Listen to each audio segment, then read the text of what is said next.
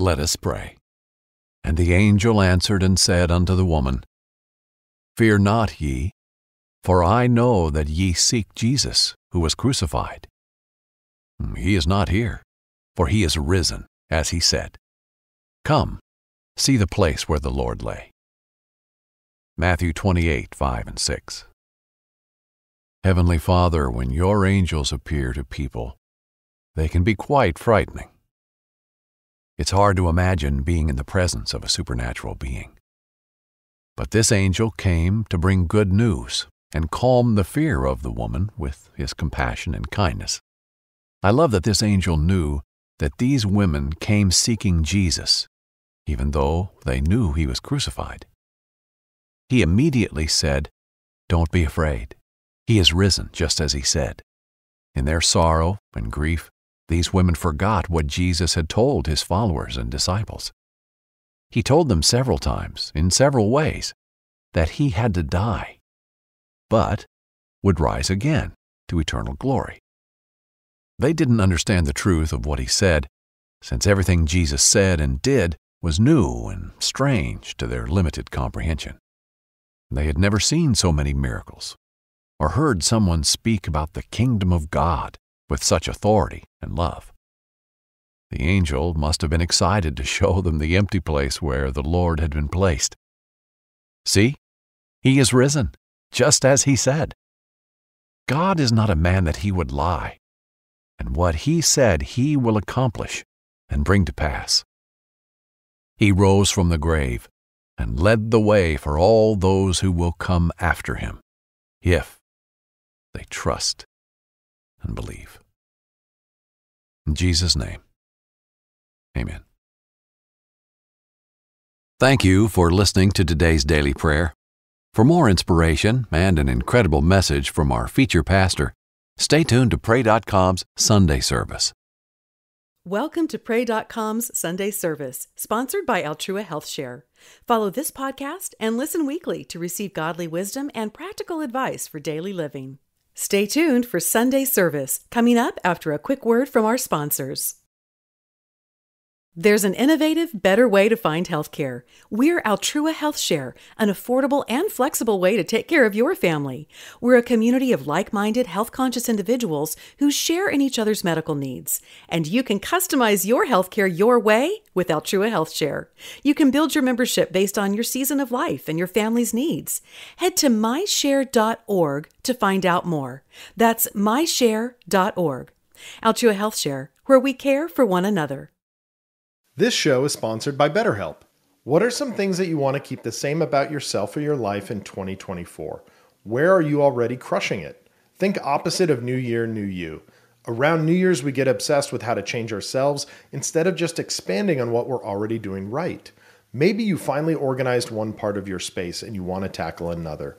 Or maybe you're taking supplements every morning and now you want to actually eat breakfast too. Therapy helps you find your strengths so that you can ditch the extreme resolutions and make changes that really stick. If you're thinking of starting therapy, give BetterHelp a try. It's entirely online, designed to be convenient, flexible, and suited to your schedule. Just fill out a brief questionnaire to get matched with a licensed therapist and switch therapists at any time for no additional charge.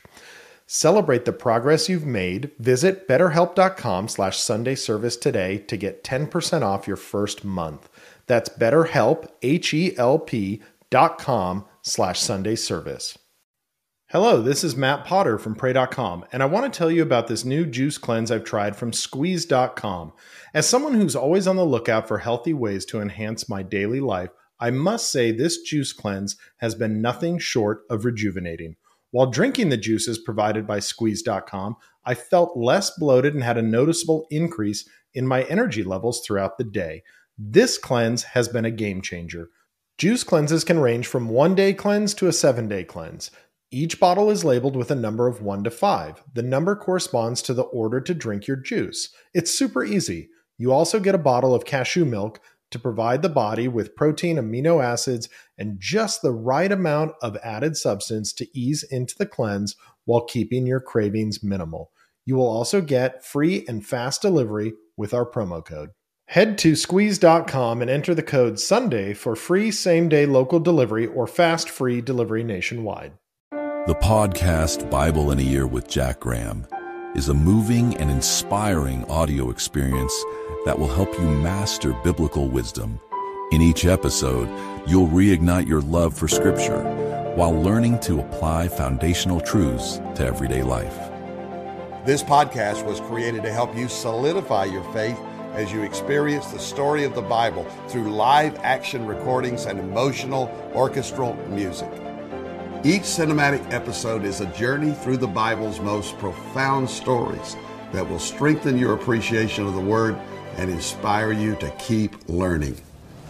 This is pray.com's Bible in a Year with me, Pastor Jack Graham. Let's begin. Listen to pray.com's Bible in a Year with Jack Graham on the iHeartRadio app, Apple Podcast, or wherever you get your podcast. Hello, I'm Bishop T.D. Jakes, and I want to welcome you to my new podcast with pray.com called Sleep Songs. Close your eyes and focus on God. Picture Him as your shepherd that knows you and surrender to Him. Each episode guides you on a serene exploration of Psalms, tranquilly calming every nerve and restless, mind-turning adventure that keeps you up in the middle of the night, transposing you into the safety of His arms. He is going to lay you down in green pastures and restore your soul. Join me and let the Lord be your shepherd tonight. Listen to Sleep Songs with Bishop T.D. Jakes on the iHeartRadio app, Apple Podcasts, or wherever you get your podcast.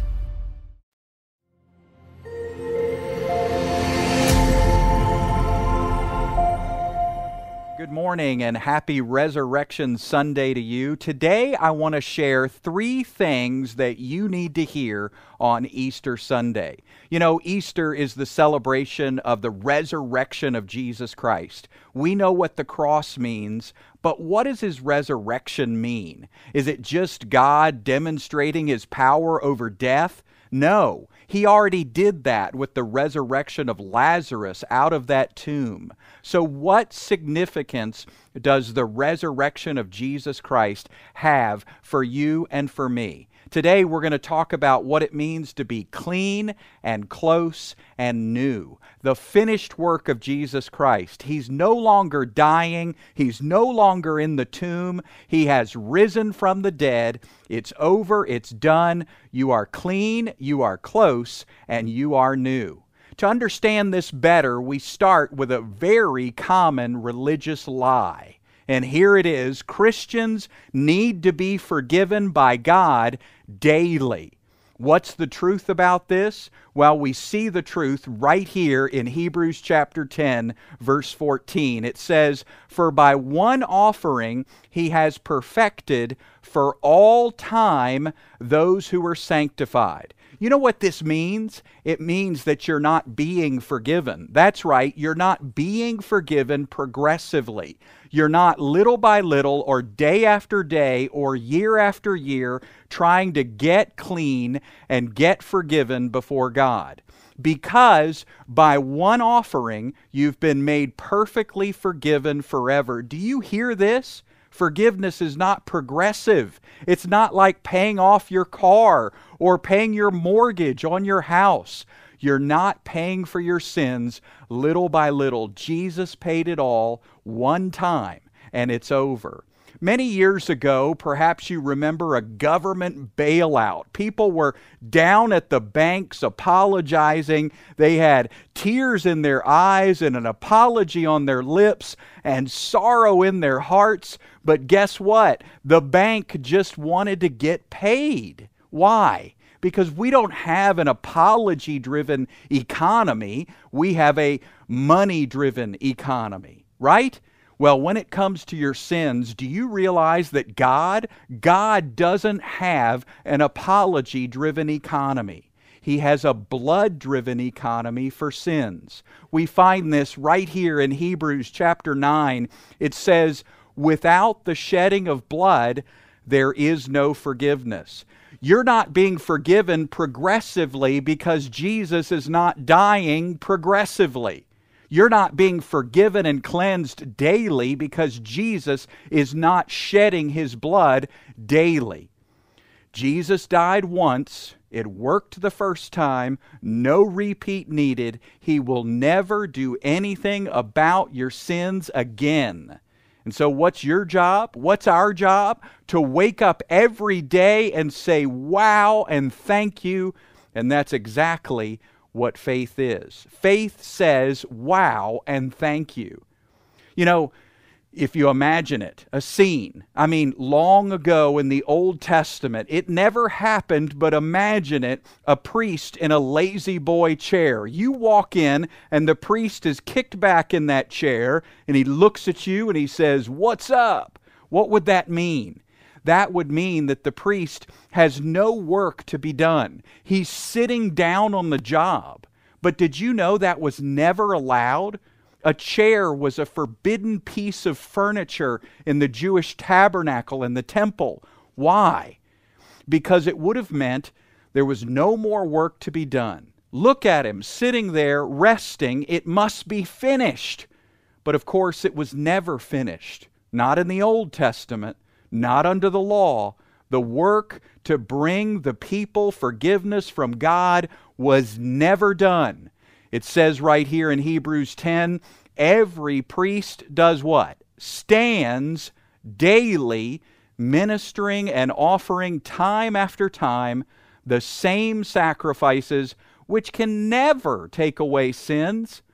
But he, having offered one sacrifice for sins for all time, what did he do? He did the unthinkable. He sat down at the right hand of God. Do you see it? Jesus did what no other priest could do. He sat down on the job because it is finished. Now, I have a question for you today. Here we are, Easter Sunday, celebrating the finished work of Christ. He's risen from the dead. So, are you seated? Are you seated regarding your sins? Will you sit down with Jesus and agree that the sin issue is over? He says it's done. He doesn't need to do one single thing to make you clean or forgiven. You are already in Him at His right hand, clean, close, and new. You know, I remember that film Groundhog Day. It was on during the holidays over and over and over, right? Maybe you remember. It still plays during Christmas at times. And it's about a guy who is stuck in the same day. He repeats the same day over and over again until he can get it perfect. And then he's allowed to escape that day and that repetition. With God, there is no Groundhog Day. He gets it right the first time. The wages of sin is death, and Jesus dies, and He pays the wages perfectly. No repeat needed. The cross worked, and it is finished. With God, there is no Groundhog Day. Hebrews 7 says, who has no daily need. Jesus has no daily need, like those high priests, to offer up sacrifices first for His own sins and then for the sins of the people, because He did this once for all time when He offered up Himself. Do you see it? In the Old Testament, they would get forgiveness in portions repeatedly, endlessly, day after day, and year after year. They would go to the Day of Atonement. Imagine getting 365 days of your sins covered. Then you come out of that temple, you stub your toe on a rock, you use the Lord's name in vain. Now you got to wait 365 days, another year, to get that one covered. It was progressive. It was paid off little by little. It was a temporary covering. And yet what Jesus did was once for all. You are not being forgiven. You are a totally forgiven person. Think with me. How many of your sins were in the future when Christ died? All of them, right? Your past sins, your present sins, your future sins, all of them were in the future when Christ died. He didn't make any distinction. He looked down the timeline of your sins and He says, I remember them no more. He's removed them as far as the east is from the west. He keeps no record of your wrongs.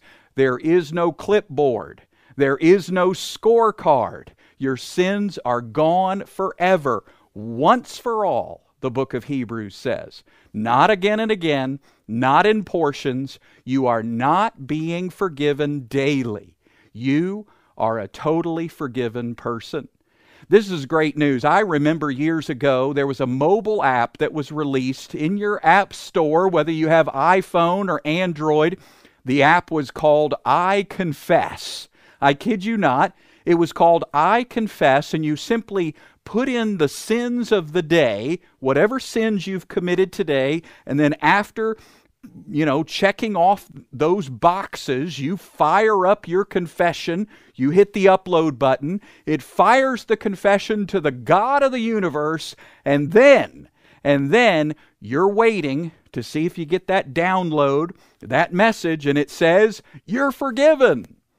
Now, we might chuckle at that, and it didn't last long in that app store.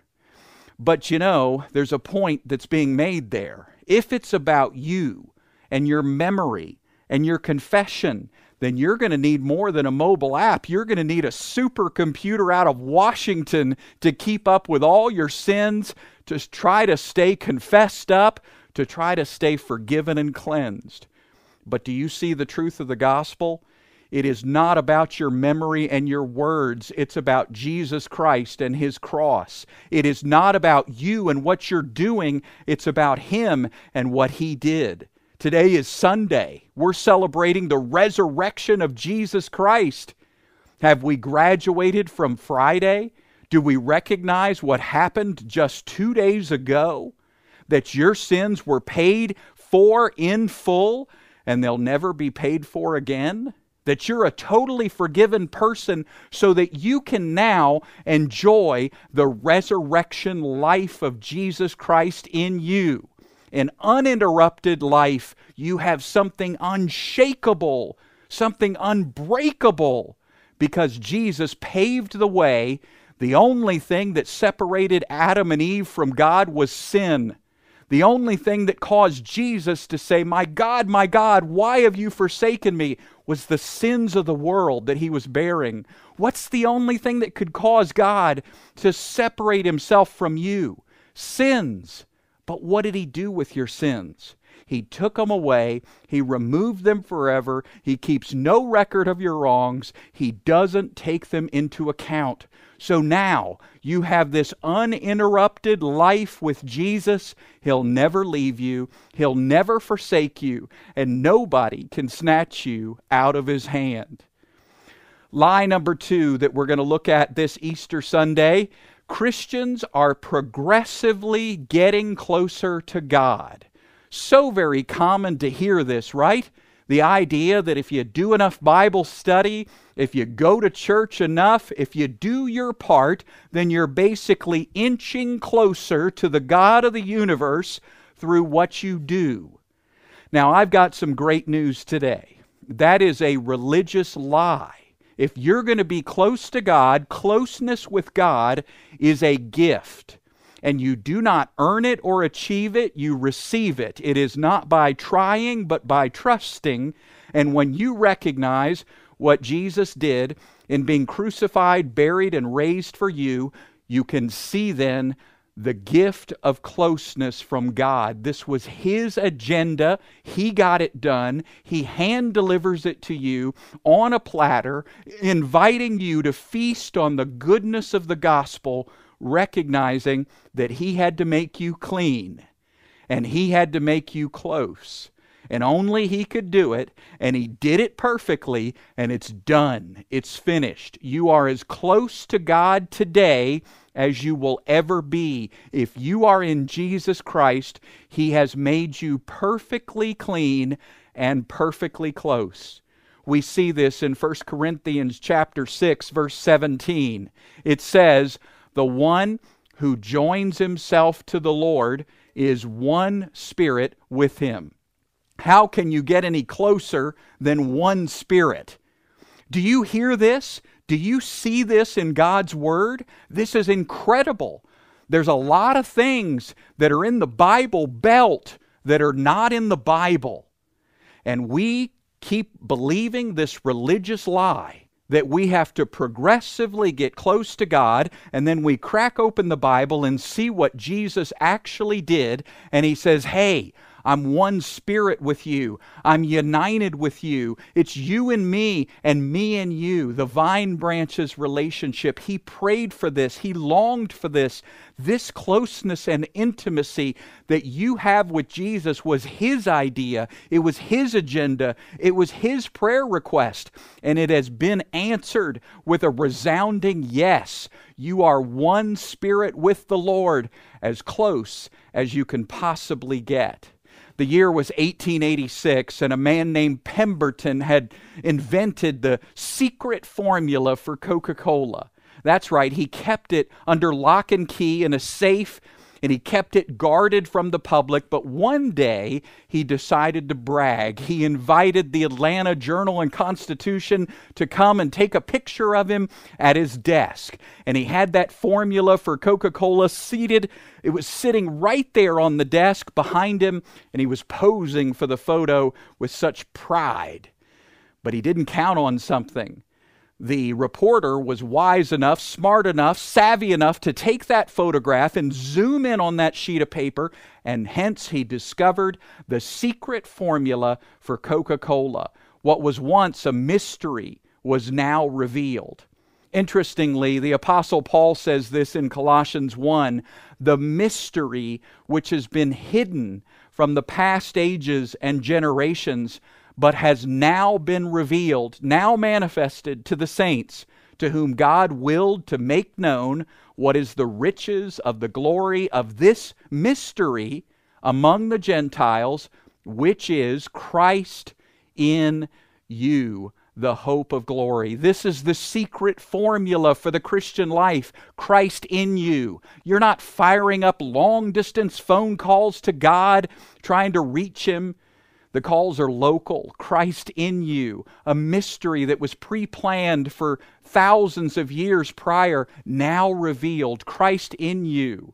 You're not having to say, "Lord, come, Holy Spirit, fall fresh on us. Come down into this place. Come be with us." Do you see that the resurrection has given us something greater? And that is, He's not going to fall fresh because He lives in you forever. He doesn't need to fall fresh because He's sealed inside of you. You are sealed until the day of redemption. You have everything you need for life and godliness. He's blessed you with every spiritual blessing in Christ Jesus. You're complete and you're lacking nothing. So do you see how precious this gospel message is? And when there's something out there, maybe in the Bible Belt that's not in the Bible, we have to go with God's Word. We can't believe the lie that we are progressively getting closer when it's Him in us and us in Him, one spirit with the Lord, united with Christ, vine and branches. You know, fire normally destroys everything in its path. I remember here in Texas, we've certainly had our share of wildfires. In California, they've seen so many as well. Fire normally destroys everything in its way. But in the Old Testament, there's one story where that doesn't happen. And that's the story of the burning bush. You remember, God was in that bush. His presence was there, the angel of the Lord speaking to Moses, but it says the fire did not consume the bush. Wow, That's pretty cool to think about. The presence of the Lord without consuming the bush. The presence of the supernatural without consuming the natural. This reminds me of what it means to have Christ in us. It's not Christ instead of us. We're not a hollow tube. We're not a fire hose. We're children of God, and we get to be in it. He lives in us, and He expresses His life through us without consuming us. Maybe you've heard it's supposed to be all of Him and none of you. We have billboards here in Texas that say, more of Him, less of me. That sounds really good, really spiritual, like you're going to be a martyr and get rid of yourself. Less of you, more of Him. But you know, God already had that before creation. It was all of Him and none of us. Why did He create us and then pursue us and then save us and then indwell us? He's not trying to get rid of us. It's not more of Him and less of you. It's all of you and all of Him together in a beautiful union. This vine and branches relationship where you are perfectly clean and perfectly close because of the cross and the resurrection. Are you ready to recognize how incredible this gospel is, that you get to be yourself and express Jesus at the same time? He's not asking you to fake it. He's not asking you to stuff yourself down or get rid of yourself. It's all of you and all of Him in a beautiful union together. You get to wake up every day, learn who you are in Christ, and be yourself. You're not an obstacle to God. You're His instrument. We read in John chapter 17, Jesus says that they may all be one, even as you, Father, are in me, and I in you, that they also may be in us, so that the world may believe that you sent me. Do you see what He's saying? Jesus is saying, Father, I want them to have the same unity, the same union, the same oneness that we enjoy. And do we have it? Was Jesus' prayer answered? Are you striving for something that Jesus simply asked for? You don't have to strive. It's not about trying. It's about trusting. It's not about achieving. It's about receiving. And when you called upon the name of the Lord to be saved, you were more than forgiven. God is more than a banker canceling your debt. He is more than a travel agent booking you for heaven. He has acted like a surgeon, infusing His very life inside of you through the resurrection of Jesus Christ, causing you to be born of the Spirit, born again, born of God. The gospel is incredible. The real thing is off the charts, amazing, and we have so much to celebrate in Jesus. So I guess I want to ask, what if we're always spending time with God? You know, we use that verbiage, are you spending time with God? And we mean, 14 minutes, 22 minutes with a book open at 4 a.m., showing our dedication and our commitment. I'm spending time with God. Remember, the early church was illiterate. That's right. They couldn't read. They couldn't read the words on the page. 80% of them were illiterate. They couldn't have a quiet time. I guess they had to have a loud time. You know what I'm saying? But seriously, they didn't try to measure and chart their closeness with God through what they were doing. It wasn't about logging time in a book or logging time in a building to try to get close and stay close.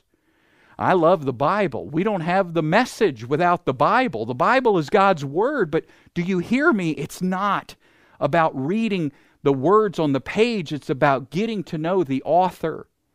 You might read a history book to get to know history. You read a math book and memorize formulas to get to know math. But we read God's Word to get to know the author, Christ in you. He's the designer, the architect of life itself. He knows what we need, and He put His very life, His resurrection life, inside of us for a reason. He gave His life for us on that cross. And then He gave His life to us through the resurrection. And now He lives His life through us in every single moment. We get to be ourselves and express Jesus at the same time. What if you're always spending time with God? What if everything is spiritual? Taking the kids to school, working in the workplace? What if Christ is your life in all you do? You know, we hear it so much. There's idols in your heart. You love tennis too much. You love golf too much. You love your kids too much. You love your wife too much.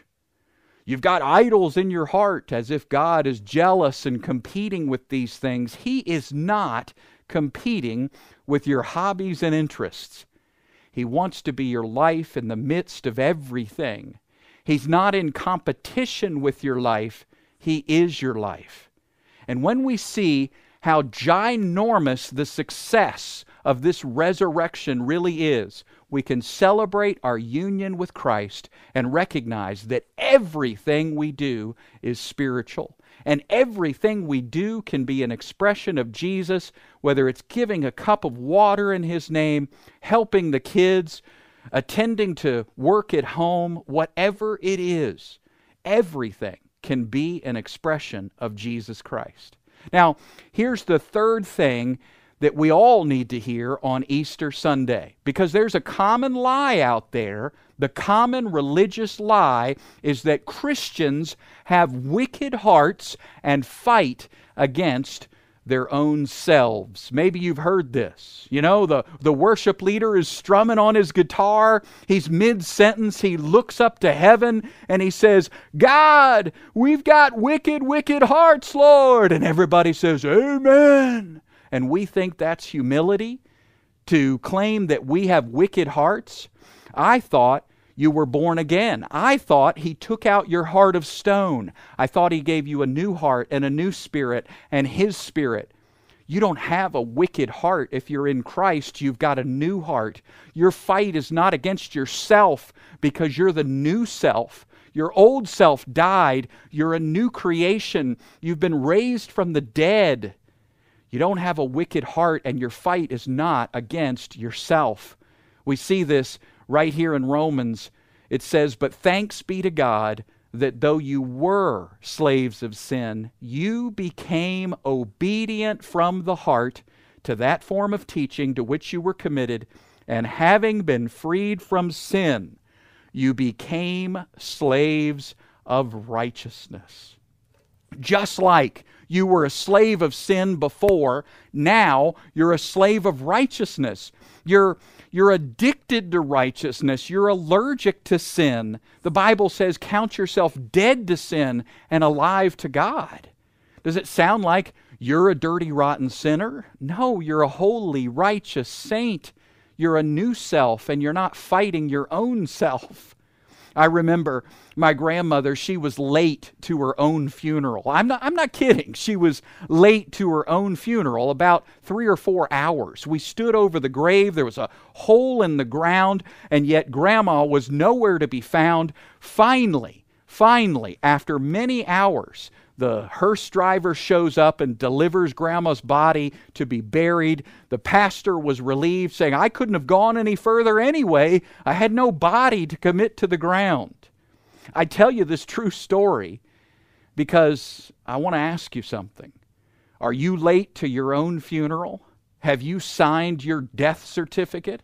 Do you recognize that the gospel is more than Jesus dying for your sins? That you died with Jesus? We read this right here in the book of Galatians. I have been crucified with Christ.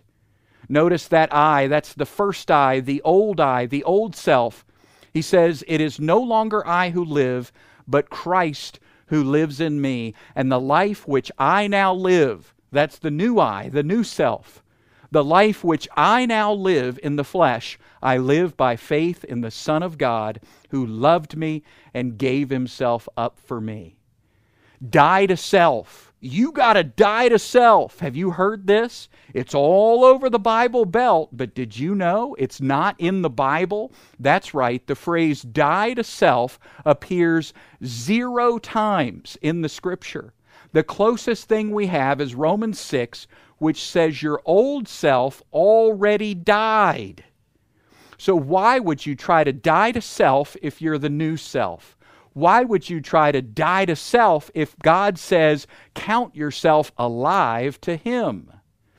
But we're always looking to be dirty, rotten sinners. We're always looking to adopt that dirty worm theology. But thank God for the resurrection, because the resurrection changes everything. A dirty, rotten sinner didn't come out of that tomb, you're a slave of righteousness. A dirty, rotten sinner with a wicked heart did not come out of that tomb. You have been raised with Jesus Christ, and now you are new-hearted, and you've got a new spirit, and you got God's Spirit in you, and you want what God wants. We see it right here in Romans 6, knowing this, that our old self was crucified with Him in order that our body of sin, or body housing sin, might be done away with, so that we would no longer be slaves to sin. Now, I know what you're thinking. This sounds really good, that I'm a new creation, that I'm holy and righteous and blameless and new, and my heart is good and it's not desperately wicked like they said in the Old Testament, because I've got a new heart. But why do I still sin? I mean, if this is true, that I'm clean and I'm close and I'm new, then why do I still sin? Where do the yucky thoughts, where do the dirty thoughts come from if they're not coming from me? Well, the answer is they're coming from the flesh, and the flesh is not you. Have you ever gotten a new computer? I remember when I got my first shiny MacBook. I brought it home from Best Buy. I opened it. It was silver and beautiful and awesome. And I was so excited. I was on it about, 5 minutes. And it said, I need a software update. Are you kidding me? A software update? I just bought this thing. But that shows you the difference between shiny new hardware and software updates. Now, do you see what I'm saying? You have shiny new hardware. Right here in your heart, you've been given shiny new hardware. But you are still experiencing software updates, the renewing of the mind. So I wonder if you've captured what I'm saying today, this Easter, this Resurrection Sunday, do you see it? That you're clean and you're close and you're new, and that newness is right here. You need to take the 1-foot journey from head to heart. The Bible tells us to live from the heart and give from the heart. The religious world says your heart is wicked, Christian. Your heart is desperately, deceitfully wicked. And God says, no, your heart is new. I want you to give freely from the heart and live from the heart and love others from the heart, because I've given you a new heart. Are you ready to listen? Not to the Bible Belt, but to the Bible. Are you ready to listen to God Himself about what He has to say concerning you? You are clean, and you are close, and you are new because of the resurrection life of Jesus Christ in you. We have more to celebrate than the cross. The cross is incredible. Friday is amazing, but today is Sunday. Let's graduate to that third day. Let's celebrate the fullness of Christ's finished work. Let's count ourselves alive to Jesus, because we are clean and we are close and we are new.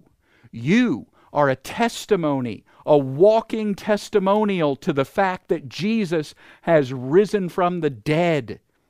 You're not making those long-distance phone calls to heaven. They're local. Christ in you, the mystery now revealed. What is it that causes a person who is totally forgiven, totally accepted, totally loved, and completely saved, no matter what is it that causes them to behave? What is it that causes them to bear fruit? Where's the motivation? I mean, think about it. They're forgiven and accepted and loved and saved and secure no matter what. So why behave? Here's the reason. because they've been filled and sealed with the resurrection life of Jesus. The only reason we bear fruit is because Jesus came out of that tomb. He's alive today, and He made you clean, He made you close, and He made you new. Let's pray together. Father, we thank You for Jesus Christ. We thank You for that cross. We agree with You that we are totally forgiven people. We love You, Father. We thank You for the blood. We thank You for the death of Jesus. It is enough. It is finished. It's over. We are forgiven past, present, and future. Forgiven forever, for all time. Wow. All we can do is have faith in that and say, wow. And yet there's more. Father, we thank You for day 3, for the resurrection, that we are now alive. We're more than forgiven. We're close and we're new. We thank You, Father, for this incredibly empowering and inspiring work of Jesus Christ. We love You. We praise You. We thank You this Resurrection Sunday. In Jesus' name, amen. The podcast, The Bible in a Year with Jack Graham, is a moving and inspiring biblical audio experience that will help you master wisdom from the world's greatest book. In each episode, you'll learn to apply biblical principles to everyday life. Each cinematic episode is a journey through the Bible's most profound stories that will strengthen your appreciation of the Word and inspire you to keep learning. Listen to The Bible in a Year with Jack Graham on the iHeartRadio app or wherever you get your podcasts.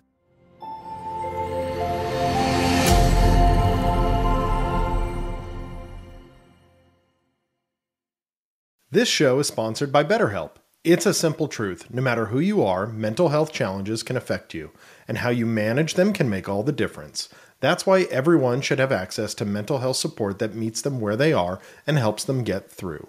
BetterHelp provides online therapy on your schedule. It's flexible, simple to use, and more affordable than in-person therapy. Connect with a licensed therapist selected just for you. Learn more at BetterHelp.com.